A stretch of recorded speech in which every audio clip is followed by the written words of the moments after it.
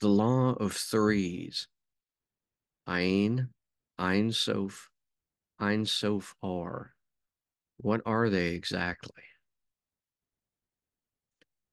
In the context of Kabbalah, where these ideas originate, traditionally Ayn, meaning zero or nothingness, Ayn Soph, called limitless nothingness, and Ayn Soph Aur, called bright, limitless nothingness, are the layers above and beyond the uppermost Sefirot emanation on the Tree of Life diagram over Kether, the crown.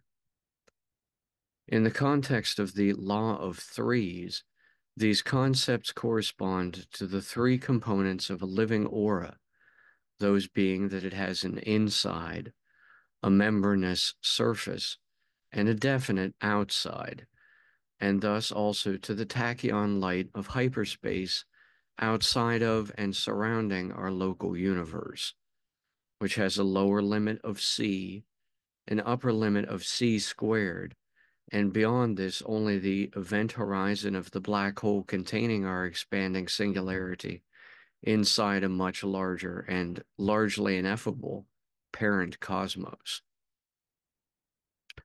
So, metaphorically, there is the candle's flame, there is the light from the candle's flame, and there is the surrounding darkness.